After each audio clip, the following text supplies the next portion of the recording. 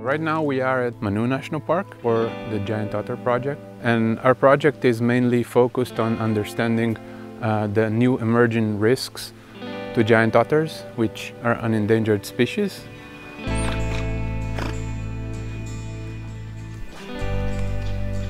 The giant otter was almost on the path to extinction, primarily from the fur trade. The otter was hunted for the pelt.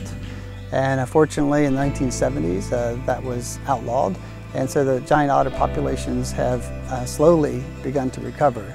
But just as that recovery was taking effect, of course, humans started moving into these Amazonian areas in larger numbers and having different kinds of impacts. Gold mining activities, including the use of mercury, which is used to extract the gold and is a very dangerous contaminant that could impair the health and reproductive capability of giant otters and many other forms of wildlife.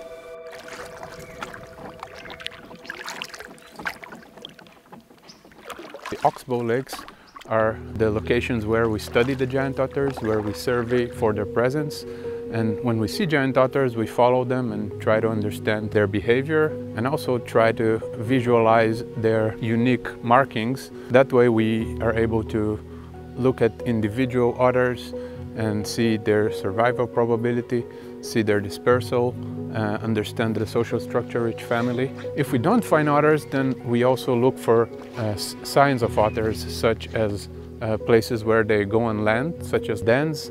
So places that we can tell for sure that the otters have frequented recently, so we can understand whether they have been in the same lake at the same time. This team is also looking at the entire ecology and health of that aquatic ecosystem in these oxbow lakes. So they're collecting fish and sampling the fish to see if they have mercury contamination from nearby gold mining operations, looking at the abundance and diversity of those fish. We're also doing surveys of the bird populations along the lake to see if those human uses are affecting the bird populations. So really we're kind of using the giant otter to understand the overall health of the aquatic ecosystem that is the Oxbow Lake.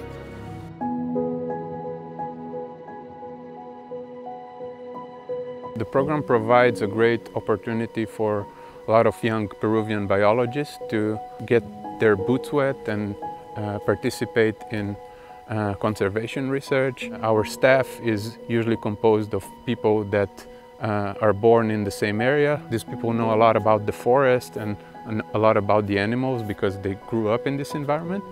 And for me, it's a great privilege to be part of the formation of these Peruvian biologists. And so we learn a lot from them by working with giant otters.